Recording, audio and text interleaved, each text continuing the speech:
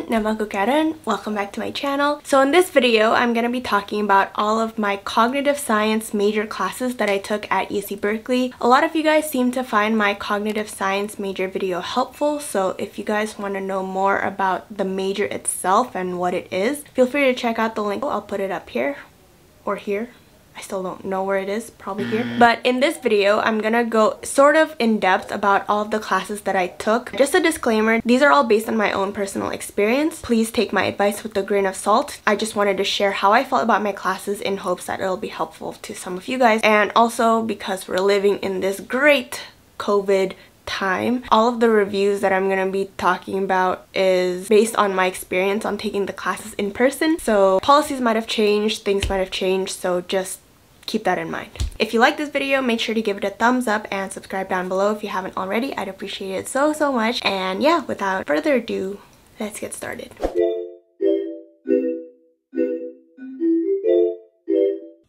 Kids, breakfast is ready.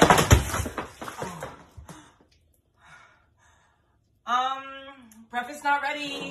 So CS61A. CS61A is the structure and interpretation of computer programs. This is one of those classes where you kind of feel like you know what's going on and then all of a sudden you could be lost in like a second. I would rate this class a solid 3 out of 5. I took this class with Professor John De Niro. He's actually a really good teacher, but the class in itself is not that great in my opinion because one, I don't really like programming, so the whole ordeal is just too much for me, and two, the class size is really big. I want to say the class size is probably in the thousands at the moment because it keeps growing every single year and I took it 3 years ago. So as a result of that, you don't really get the attention from TAs and professors that you would want. It's not really a problem with most classes, but for CS61A, you tend to want attention because you're gonna need a lot of help with the problem sets and with studying and stuff like that. So the fact that the class is pretty big makes me kind of just like,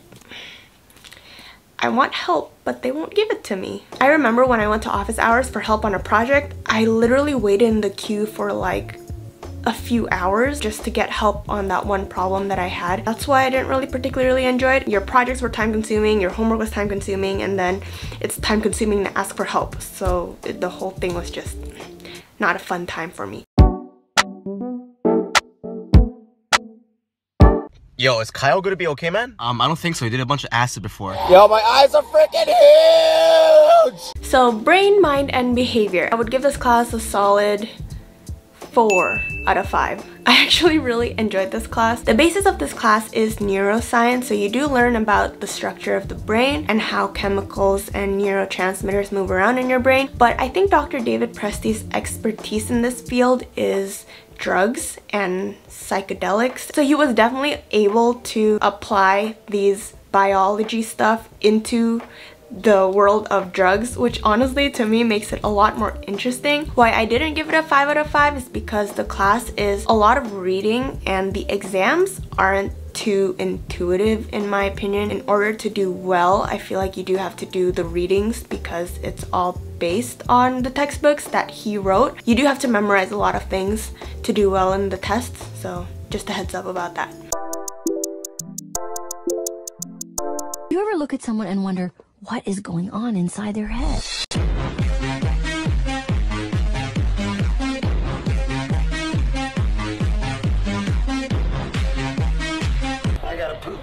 So COGSCI 1 is Introduction to Cognitive Science. I would give this class a solid 4 out of 5 as well. I really enjoyed this class because you pretty much learn every single field that there is in cognitive science. So if you do end up wanting to specializing in one thing later on, you kind of get a taste of it in this class. The reason why I wouldn't really give it a 5 out of 5 is because the class largely depends on who your GSI is. So each GSI in my semester at least, they all each had their own little specialization. So unless your GSI is doing research on something that you're really interested in, I feel like you won't really get as much out of the class because then you won't be able to talk about your GSI's research and you won't be able to, you know, really get into the field that you're truly interested in.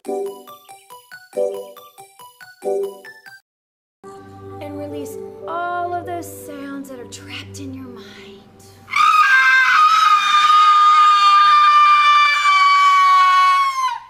CS70, discrete math and probability. So CS70 was arguably the hardest class that I've ever taken in my entire life. So I would rate this class a solid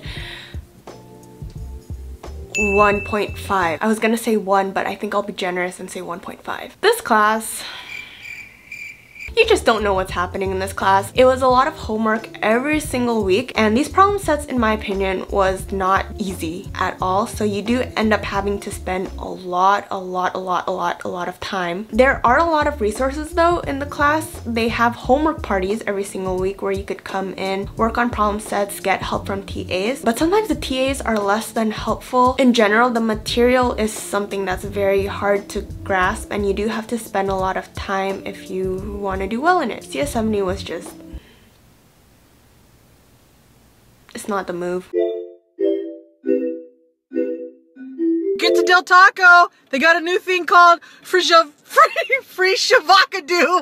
Next is Ling 100. This is Introduction to Linguistic Science. I would rate this class a 4 out of 5. I actually really enjoyed linguistic science. It's something that I've never learned before. You pretty much learn like how the pronunciation of languages came about. You also learn about syntax and how sentences, how grammar were formed the way they are today. And you learn about that not just in the English language, you also learn about other languages as well. And I highly recommend this class if you're really interested in the way languages are structured, because me personally, I'm really into that. I love learning about other cultures and other languages, so definitely recommend this class if you're looking for a good upper division elective to take.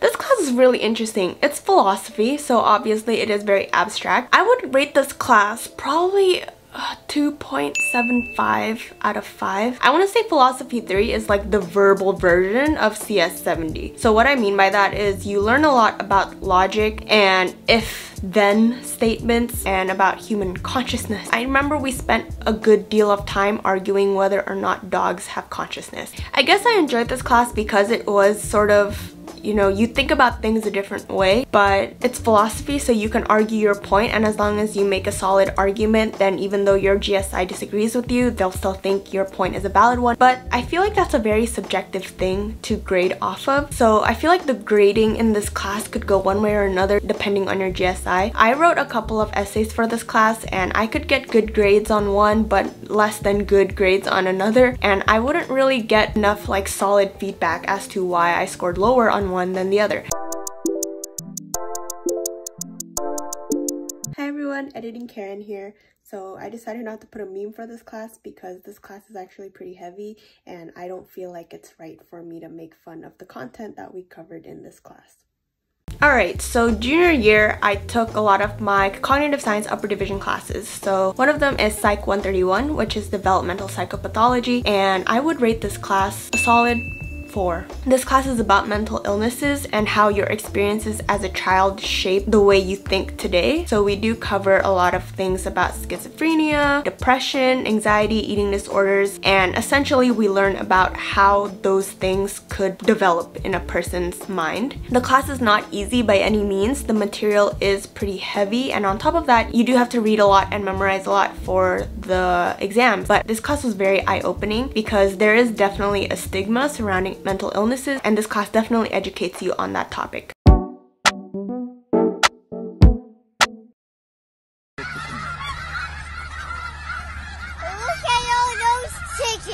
PSYCH C143 is language acquisition, and this class is honestly pretty cool. You learn basically about how babies acquire language, and that's something that I've never really thought about until I took this class. How do kids know to differentiate between a duck and a chicken? You don't know. This class was also pretty easy. It's completely open note, so the exams went by pretty easily. A caveat to it though is you read a lot of research papers, and you do end up learning a lot about how to read research papers effectively. But if that's something that you're not super interested in, just know that there's a lot of those in this class.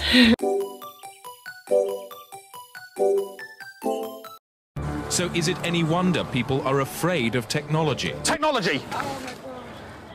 So then I took social C167, which is virtual communities and social media. This was basically a take on technology from a sociology standpoint. So we do learn a lot about how technology impacts the way society functions today. And one of the topics that we really delved into this class, which is actually super interesting, is about the role of sex in Christianity. So if you're thinking like, what the heck is that?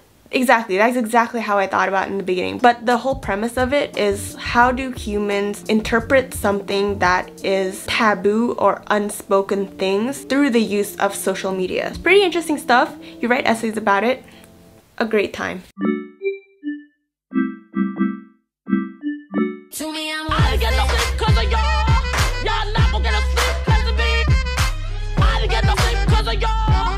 Y'all not gonna get no sleep 'cause of me.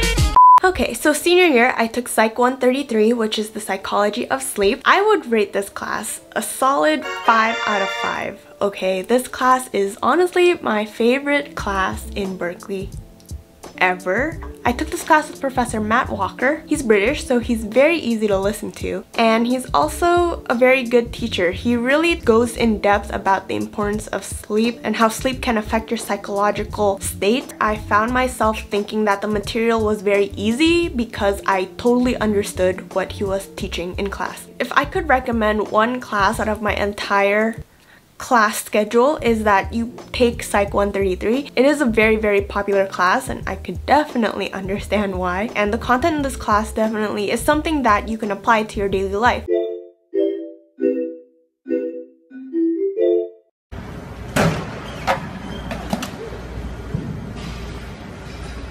Psych 160 is social psychology. I also really enjoyed this class. Psych 160 is the one class where I feel like you need to take, because the material in it definitely applies to the real world. I remember during my job interviews, I actually talked about this class, and you go in depth about why humans behave the way they do and how certain social environments affect the way humans behave. And you go in depth about these really fascinating case studies. Highly recommend this class.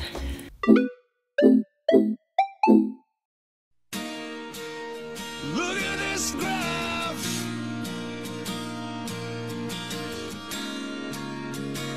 COGSCI 131.